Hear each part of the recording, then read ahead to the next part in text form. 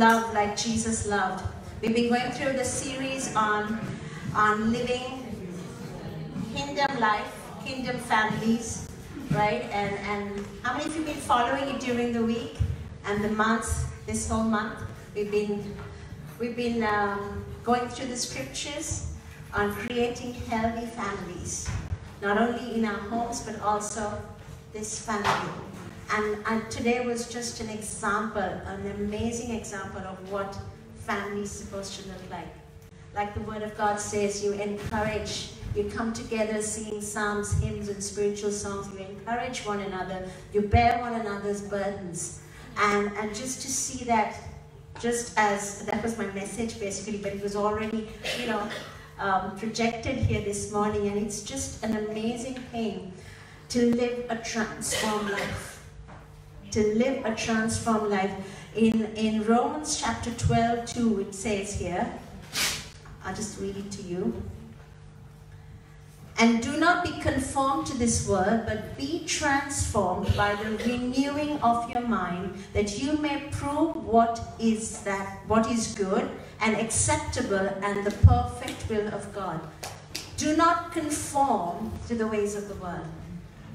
This whole month we've been learning how not to conform to the ways of the world, the way the world projects family, the way family of loving one another should be. We had to transform our minds. We had to transform our thinking. Amen? I don't know whether, as you went through all those points of how scripture, one after the other, was talking about how we should care for one another. It was amazing. The Bible is so full of stuff about how we should live with one another, right? And God has transformed our mind, and it is not because it's, sometimes it is a bit of a change, because we come from different cultures, we come from different backgrounds, we come from different nationalities, and to change that culture, we're so conformed to that culture that even when we have accepted Jesus, to transform my thinking to the kingdom way is a bit hard. But the more we want that, the more we say kingdom culture comes first, more than my culture. I'm Sri Lankan, more than my culture. That is transforming. That is positioning myself to say, Lord, I am putting kingdom first. And that takes a change. And that is what Jesus did. He changed traditions. He changed habits. He went through cultural barriers to live that transformed life and to be an example of that transformed life. We have to break thinking patterns. Sometimes there would have been areas for me, as I was reading the scriptures for the day, on that leaflet of creating healthy families, there were areas where God was talking to me where relationships were. Things that were broken, things that needed to be repaired, amen? I hope that was the same for you as well. As you read the scripture, that God would have been showing you areas that needed to be transformed. I have to live a life of difference. I am called to live a life of difference. God wants us, His people, to be different. I want you to hear that. God wants us, His people, to be different. And this is the pattern. In Colossians 3, verse 11, it says, where there is neither Greek nor Jew, circumcised nor uncircumcised, barbarian, Scythian, slave nor free, but Christ is all in all. Christ is all. Christ is in all of us and in all of us. We are different. Church, we are different. We are one in this room. Each one of us. We are one. Say that with me. We are one. And Christ is in all of us. Right? We are one and Christ is is in all of us. For Jesus, it did not matter what kind of house you lived in, how many bedrooms you had in that house. It didn't matter what kind of car you drove, what the make of the car would be. It did not matter how much money you had in the bank. He called us his own. He called you his own. You are a family in this room. I want you to understand that some of you might be new to church. You are a family.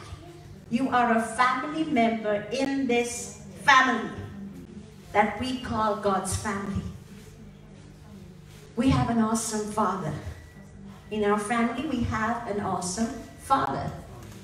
A Father who loves us, a Father who cares for us, and a Father who says, you're my kid, and I'm going to take care of you. And that came so strongly even through the prophetic words where Papa God said to you, just leave all your stuff aside. I care for you. I love you. And you know, sometimes it's so hard for us to understand this, right? The word says it, it comes through the message, it comes through the worship, it comes through all kinds of things that we go through. But here we are. We go into our homes, we go into our caves, and we're sulking because we think, oh, even God doesn't care for me. What kind of a father who doesn't care for his children? Just think about it. This is family. Colossians 3:12 says,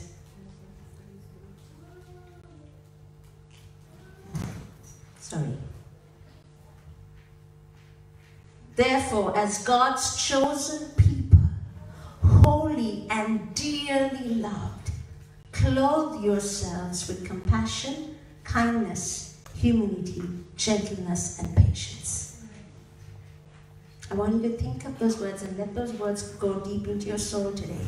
Therefore, as God's chosen people, you are chosen.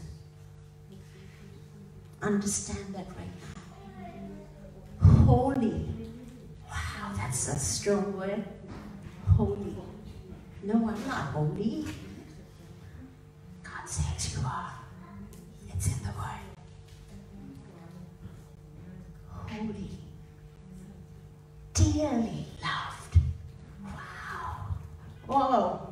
Get goosebumps on me. Just think about it, church. God is saying that to you right now, individually. You are my people.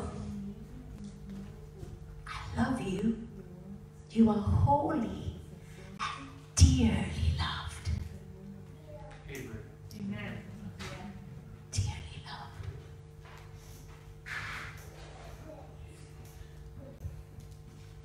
It's so hard to believe sometimes when things come our way. Just look around you. I want you to look around the room right now. Just look around you.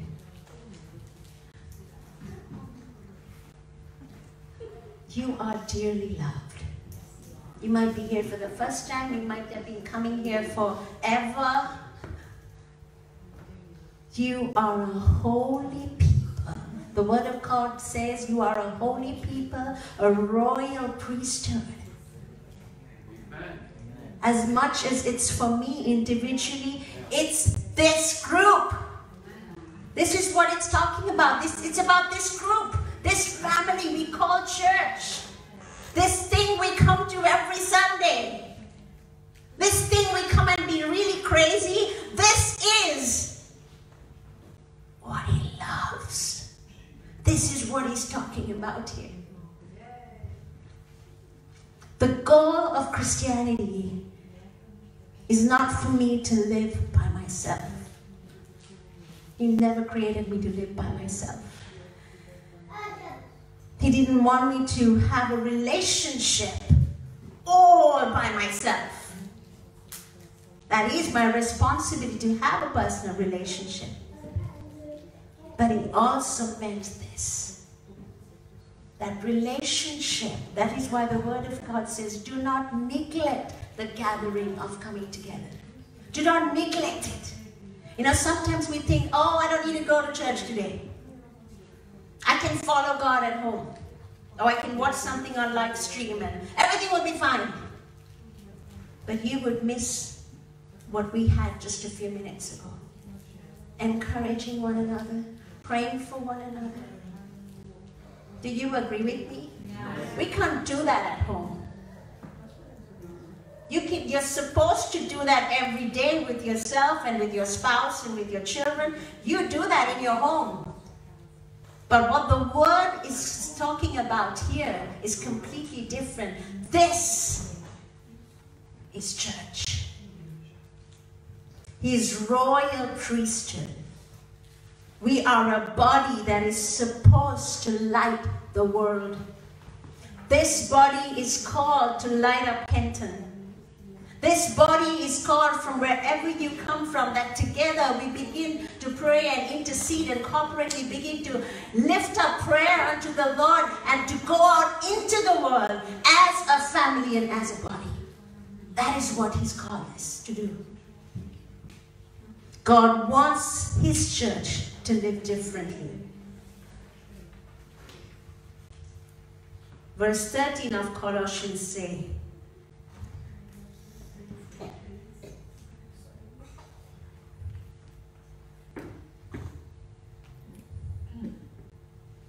bearing with one another, forgiving one another, if anyone has a complaint against one another, even as Christ forgave you, so you also must do. Bear with. We are called to bear with. The meaning of bear with is put up with.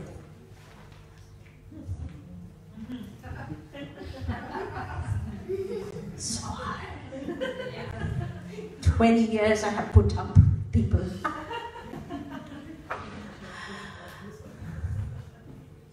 But it's been good. I think all of you have a story. Yeah? You all have a story. But the Word, it's a book. Put up with each other. God has called us to live in this manner, in this room. And that, my friends, is the hardest. To live in that manner, to put up with each other in this room is the hardest, because we've got, someone said, church is like Noah's Ark. Because there are different animals and different behaviors, different personalities. Bear with one another. You don't ditch one another. Just because someone's coming through the door, oh, I better not look at it, I'm going to go this way so that I don't see that. You don't ditch one another. The world does that. The world ditches you. The world would say, okay, I've had enough with my spouse, that's it. End of my vows, end of marriage, bye-bye. I go my way, you go your way. Parents ditch children. Children ditch parents. Brothers and sisters ditch each other because of squabbles or the will was not written to him or her. But in this room, we stay united. Amen. We stay together. We don't ditch. We don't go to another church just because I don't like the way things are done by you.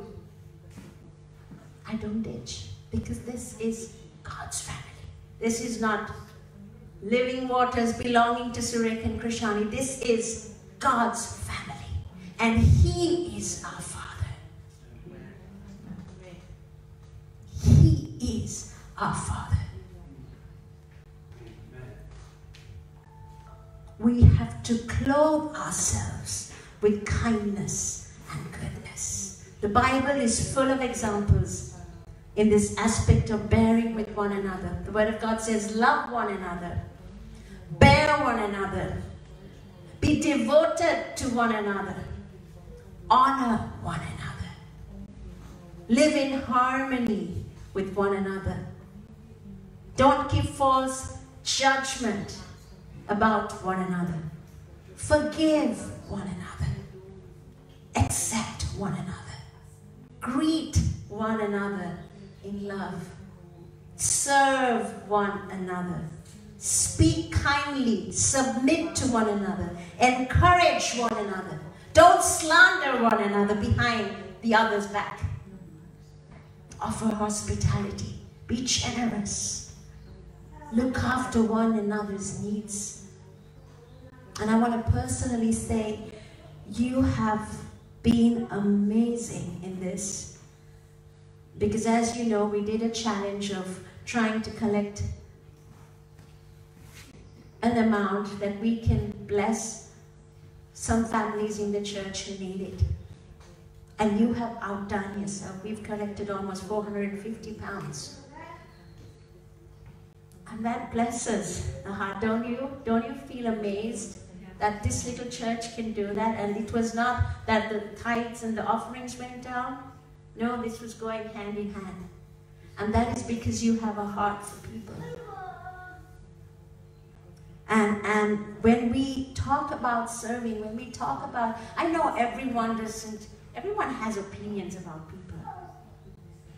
But right now, I would like to say, no matter what you would think about the person sitting next to you or who's sitting on the other side of the room, just bring that to God. Bring that to God and say, Lord, would you deal with that in my heart? Because I don't want to come to church every day thinking like this. You just begin to ask God to deal with it so that He can help you to have some of these areas in your life that can enhance your relationship with one another. God wants to see how we live as bearing one another, that we may bring light to the world. That we may bring light right outside these doors. When we do the coffee, people are seeing that we are different. They are seeing that there is something here that is different. John 17:23, these were the words, beautiful words that Jesus was praying. He said, therefore,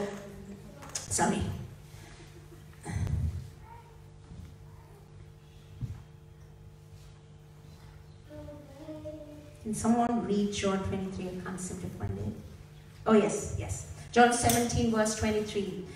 That I in them and you in me, may they be brought to complete unity, to let the world know that you sent me and have loved them as you have loved me. This them that God's talking about is us. I in them and you in me. He's having a conversation. Jesus is having this conversation with the Father. May they be complete in unity. Unity among each other. Unity with the triune God. So that the world will know that when we go into our different places of living and working, the world knows that you are different. That completes unity. That completes the mandate that Jesus said, go and be the salt of this world. And be the light of this world. When we live in unity together, and believe me, this needs to happen. This needs to first happen within your heart and within your family, and then it extends to the church. One thing that I have learned through the years is that if the home is not in order, I can't bring order in the church. My home has to be in order. My relationship with God has to be in order. The way I care for my spouse and my children has to align with what the Word is saying, so that I bring that. That's an overflow of what happens here. And then God says, bear with one another. When I have learned to do it with my husband and with my children and with my brothers and my sisters and whoever in my family, I begin to bring it as a demonstration into the church. Do you understand? Yeah. Be the light of this world, bearing one another's burdens.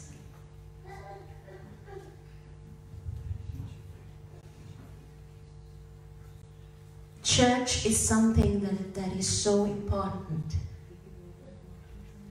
in this time and in this kind of season we're in, because this is where God is beginning to do stuff as we come together in prayer, as we hear what people are saying through the prophetic. We're beginning, our hearts are being stirred. And sometimes the enemy can come and deceive you and say, you know what, you don't need to go to church. You just can sit and just enjoy. Oh, you have the TV in your room and you can just watch it, and who needs to come and just waste time here? Well, I pray that the word has spoken to you today, because church is important. We need each other so much. You know, sometimes if I don't see some of you for a period of time, maybe 1 week or 2 weeks, what is wrong with them? And I'm thinking, oh my gosh, are they okay? And you won't believe, even before I could leave this driveway, my text will go out. My text will be going out, what happened to you? I missed you today. Because it's family. It's family. You are a part of my family. And that's the way we need to be with one another. Look around you. If you see people who have not come here today, if you don't have the number, you need to have the number. You need to find out what happened to you. Why were you not here today? I was concerned. Let's begin to bear one another. Encourage one another. It's not only here that we need to be church and encourage one another, but also when you go back home, say, okay, Lord, I need to send a text to somebody. Whom can I send, Lord? Be available for the Lord to move through you. Don't think of only your Monday to Saturday job, and I need the job, I do the job, I come home, I prepare food, I give food, and go back to sleep. That's boring. Make yourself available. Even half an hour or maybe 10 minutes of your time when you say, okay, God, whom can I encourage right now? Whom can I send a text? Whom can I give a call to? Thank you, Jesus. And there's something I want to do, and the Lord has been really pressing this in my heart even before I closed this morning.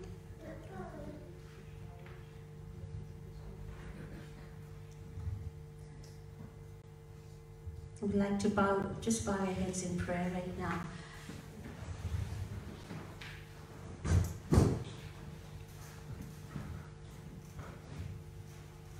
Thank you, Jesus. Thank you, Lord. As we've been talking about relationships and bearing one another's burdens and caring for one another, honoring one another, forgiving one another, I've been sensing that there have been estranged relationships amongst you. Some of you have parents that you're not in a good relationship with. Some of you have siblings, aunts, uncles, and I don't know what your relationships look like right now. But I want to release a prophetic word over you right now. And if there's anyone in this room, there's absolutely no shame in this. But if you are saying, yes, I have a relationship in my life that I want God to move. I want God to bring back to where it was. I want you to raise your hand. I see that hand. I see that hand. I see that hand. I see that hand. Thank you, Jesus. Thank you, Jesus. There are some of you who are hurting because of those relationships. And I was like the pastoral routine. You can see those hands raised. Just go behind them right now. Thank you, Lord. Thank you, Lord. I just sense that in this season, Even those of you watching even over the live feed right now, God's releasing this word that in this season, there's going to be reconciliation.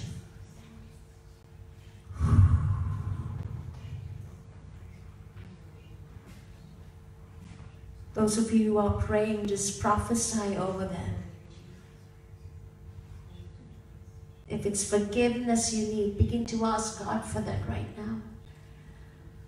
If you're hurt, if you're being hurt, just ask the Lord to come in there.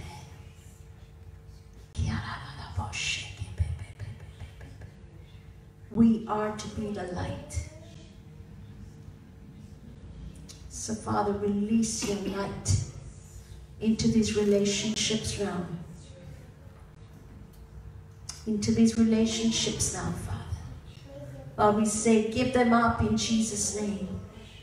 Bring back the estranged relationships. Bring them back, Father. That in this season there will be such a transformation, Father, of relationships. Lord, we take back what the enemy has stolen from us. We take back, Lord. And we speak restoration right now over any relationship that is broken in the house. Whew.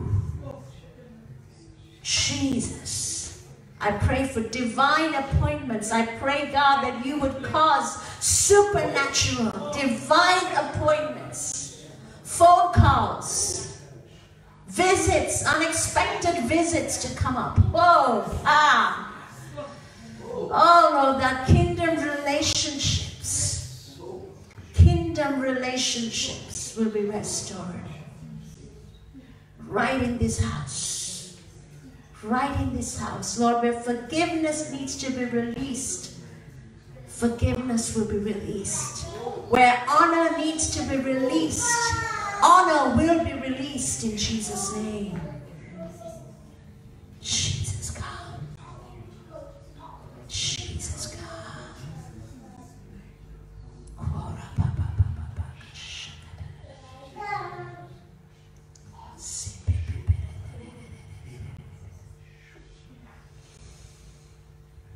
Thank you, Lord. Father, we receive your word. We thank you for church. We thank you that you are transforming our minds to love one another, to care for one another, to bear with one another.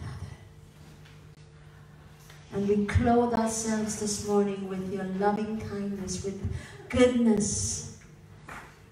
Oh, Jesus, that you would help us to be sensitive even as we leave this room this day, Father, that we will be sensitive to your heart as being the light bearers, as being presence carriers.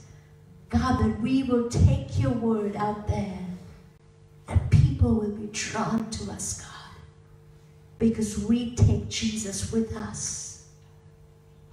Use us, we pray, God. In Jesus' name.